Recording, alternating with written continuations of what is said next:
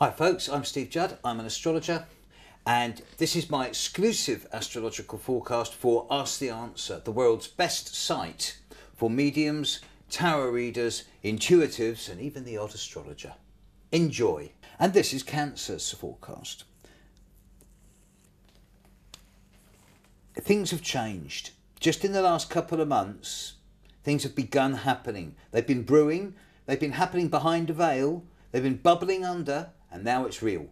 All of a sudden, just in the last couple of months, things have started happening. And it's like, well, you can't go back now. It's too late, the doors are open, you can't close them now. The eggshell's cracked. And particularly, those of you born in the last 3 or 4 days of June and the first couple of days of July, you're going to find this month particularly hectic.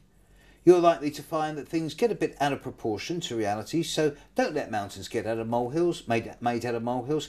Keep things in perspective. It's not a particularly good month for growth and expansion. It's a month to actually ask yourself about the difference between quantity and quality. One's got loads, the other's got little.